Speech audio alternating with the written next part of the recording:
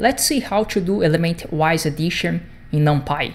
This online notebook can be found in my GitHub. Look for my name, Vitor Camada, and the NumPy increment operator. Let's import NumPy as NP.